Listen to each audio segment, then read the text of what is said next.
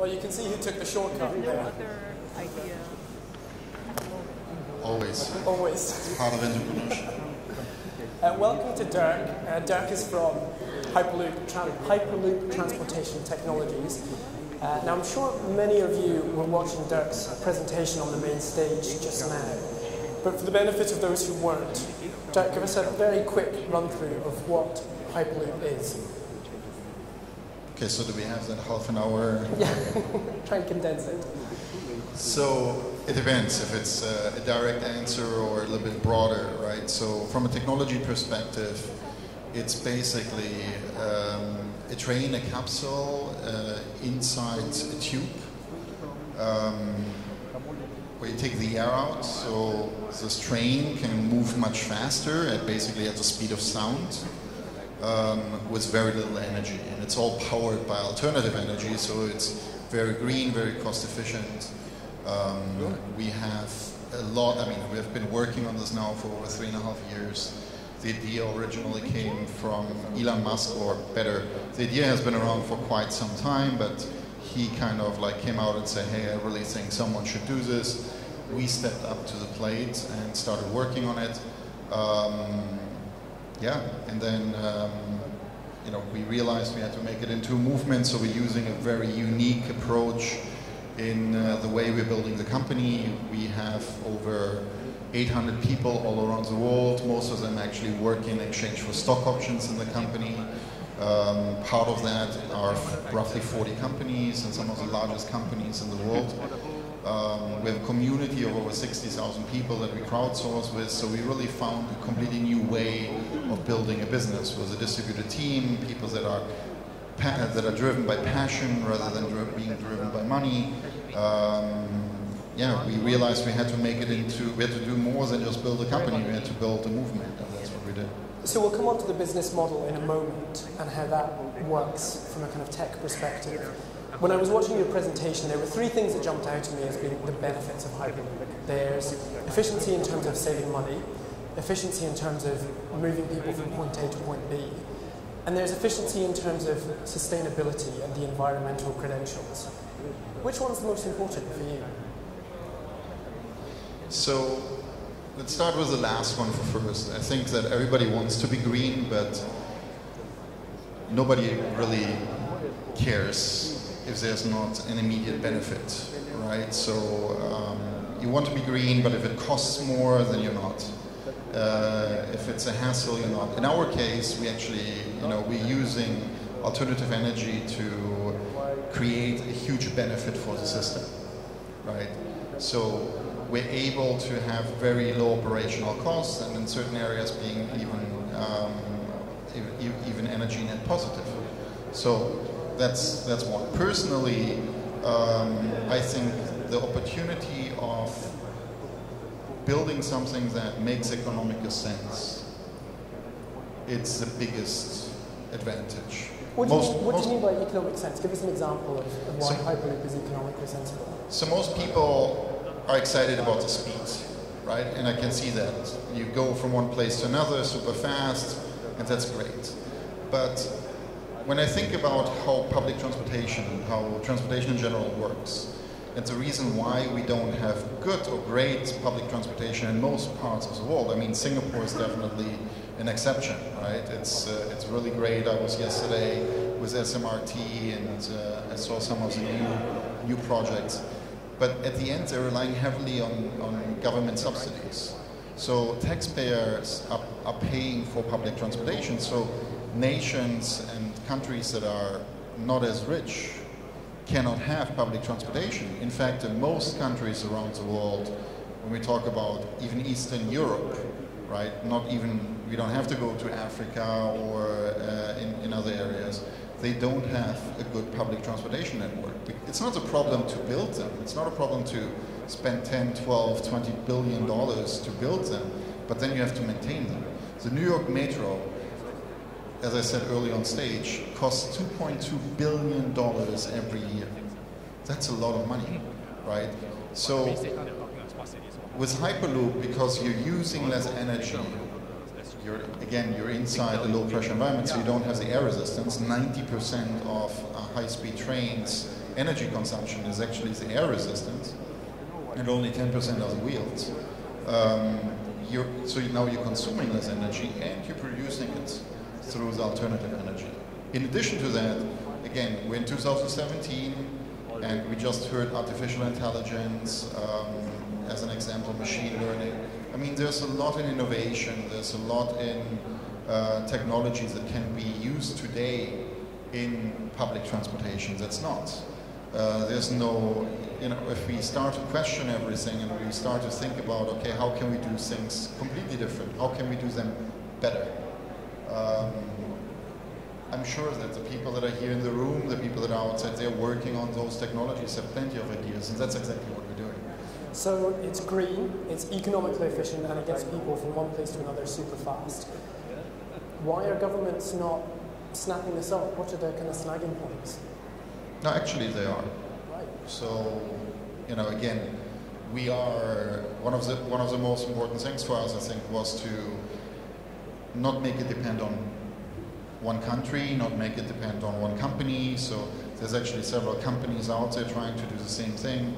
It's, we have been very active with several governments around the world. I have personally met most of the world leaders, from Putin to Angela Merkel to, even Erdogan. I think we met most of the ministers of transportation or economy around the world. And everybody is very open. Everybody actually understands. I mean, again, it's kind of like when I come to you and I say, hey, I want to save you money. Are you interested? No. You don't have to spend that much anymore. It's not going to cost you anything. Are you interested? So, and that's basically, they know it's a huge problem. There's a huge percentage of the household budget that goes towards transportation. China, for example, I mean, they're going very heavily on high-speed rail. High-speed rail is very expensive, but it's necessary in such a huge country, so they're justifying it with what they're doing to the economy. But if there's an alternative that now doesn't cost them as much money, they're all for it. So where do you see Hyperloop going? I mean, you had in your presentation, a picture of London, and we spoke at the back of the room about the high-speed rail developments in the United Kingdom. We've talked about Los Angeles and traveling between areas in America. But you also mentioned Africa and China. Where do you picture it working? So first of all, we as a company are a little bit more than just a capsule inside a tube. Right? We're a technology company. We're not an infrastructure company. We're not going to start building Hyperloops everywhere in the world. We work with the local governments, the local transportation companies, to give them the technology to build the system. Some of the technologies that we're developing can be used in planes, cars, trains. We have an active collaboration with Deutsche Bahn, for example, which is the German railways, one of the largest transportation companies in the world. We're talking to several airlines to use the technologies and change really the way we're traveling. And if you think about, just take an airplane. All this time, I was just 20 hours on an airplane to come here. And nobody really tried to entertain me by making money. And it's not that they're not thinking about it, but there's just no push. There's, the problem that we have with existing industries is that, unfortunately, the management is paid based on the current results, not on the results in 10 years. So it takes people like those people here in the room that are startup founders, because as a founder, you don't care about today, you care about what comes tomorrow, what comes in a year, what comes in 10 years, in 20 years even. You have a much larger vision. And, so we'll see Hyperloop, of course, in my opinion, a little bit everywhere. It's not going to replace rail. Some of these technologies are going to be used in rail. The existing systems are still going to be around, but new systems that are being built are probably going to be Hyperloops or other mobility systems and concepts that are out there. Let's talk about the business for a moment, because that's what many people in the room will be interested in. Elon Musk said, I've got this idea, bang, do something with it. And your company came along. How did it progress from there? Well, so I was part of a non-profit incubator that was funded by NASA, and we had this idea of building a platform that allowed entrepreneurs to build a community around their projects, basically to find people that are passionate about the same thing. when Elon said, hey, you know, I think this is a cool idea, someone should do this, I don't want to be the one doing it, I thought it's a perfect fit to try out what we want to do. So we put it onto the platform, we asked our community, should we be doing this? And most people not only said, yes, you should be doing this, but they actually said, hey, I want to be part of this. So we incorporate the company, got a small team together and said, everybody who would like to join and work in exchange for stock options with a minimum of 10 hours per week, please apply. We got around, I think, 200 applications, got a team together of around 100 engineers, and started working on the feasibility study. Today, the company is more than 800 people all around the world. We have thousands of applications. We get roughly 5 a day, and you know, it's growing. It's really, I mean, it's moving forward, and everybody brings their expertise. So we have, it's very interesting because we have people that are retired, that are, you know, older, working together with students that just came out of university. So there's a knowledge transfer, and there's also like a clash of worlds, which is very interesting. But you also have different expertises. So we have the saxophone player from Pink Floyd, for example, as part of our team. We have a sculpturist, we have psychologists, we have doctors, of course a lot of engineers, but also marketers, and you know, everybody kind of has their view and their field of expertise. And if you think about it, like everybody who's here, you know one thing to do very, very well.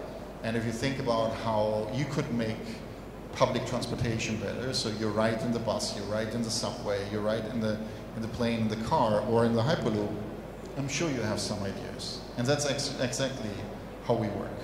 Is it not a nightmare? Designed by committee? I mean, Mark Zuckerberg had an idea with a couple of friends, and you know, the Apple creators had an idea between 2 or 3 of them. But it's not, so it's not a democracy, right, if you want. So you still have a founder, a management team that pulls the shots. It's not that we vote on everything, but we're open, right? So we're basically, everybody who has an idea can approach us if they want to join the team. If we like the idea, we might create a team, or if, you know, we need that skill set, you might be joining a team. So, and the teams are managed again by others that have a little bit more time. So we have roughly 80 people managing those 800. And you know, at the beginning it was challenging. We had to learn how to work this way because this has actually never been done before. So, you know, you make errors, you learn, but it's still the best model that I can imagine. When, you know, before I had several companies and I was the founder or the CEO, I was always feeling like I was pulling the wagon, right? And my employees were on the back, and you know, I had to pull them. I was the one actually moving the business forward. Now, today, I'm still in front pulling, but there's people pushing. And you know, even on a day where I'm tired, or you know, the life of an entrepreneur sucks because it's, you know, psychology-wise, you're on a high one day and on a down the next day. It's actually really, really hard if you're really in it to live this life, because you know, it's not so much about your sacrifices. People always talk about, oh, you sacrifice so much. It's about the sacrifices that you have other people do, right? So my kids, for example, like it's not that I'm sacrificing not seeing them. It's my choice at the end, because I feel in that moment that meeting is more important, and it's probably an error, but their sacrifice, right? That where they say, hey, Papa, why don't you switch jobs? And they don't really even know what I'm doing, but they don't like it. So, you know, as an entrepreneur, there's also the highs and lows. One day you're the king of the hill, and the next day you're like, this is never going to work. We're doomed. It's like this for everyone. So it doesn't feel like it's all on your shoulders? It's easier now because you have people pushing. You're working with people that don't necessarily always look at you. It's not me, right? I'm just the one who can be here and is speaking. Maybe I set the vision and the strategy, but in general, it's literally a team effort. I mean, it's a whole company. It's a movement, if you want so. And it makes things easier. It also creates some challenges from a management point of view, you're right, because people feel entitled. right? If you pay someone, you can say, hey, do this. If they're investing their time, they're like, why? So now you have to convince them why. I think that I'm becoming, because I don't think I'm there yet, a better manager because of that, because if you do that also when you're paying people and you get their buy-in, it definitely works better always. Why is now the right time for Hyperloop?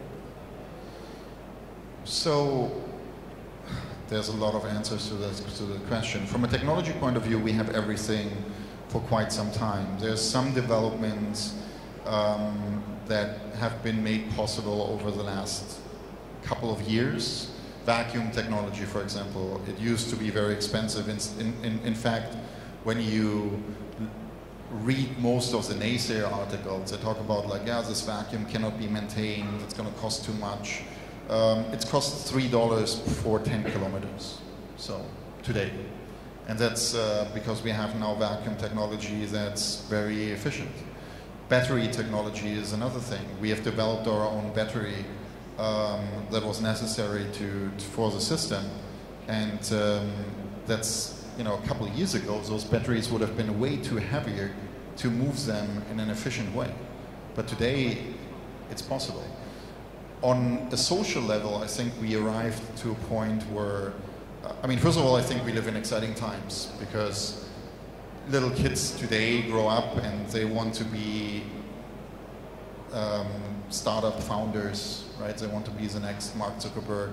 When I was a kid, we wanted to be soccer players or rock stars. So I think that's great because we definitely need more brilliant minds. Transportation is becoming such a huge problem that governments are open to talk. They understand they need a solution. It can't continue like that. Innovation is at a point where large companies are actually looking at what's happening around them, and they want to understand and learn and are open and collaborating. So all these things, I think, are kind of like aligned to get to a next model. And and we are here, right? So we have been doing some work for the last 3 years, so it's not something like now is the right moment, but you're forming, you're getting out there, you're getting the word out there. You're trying to tell people, okay, look, we can do this all together. It's important, it's a movement. So. Final question.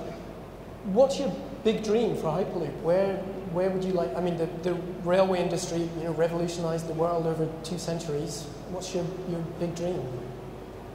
Well, to be honest with you, my kids live 2.5 hours away, so my big dream personally probably would be to have a Hyperloop to go see them within 10 minutes.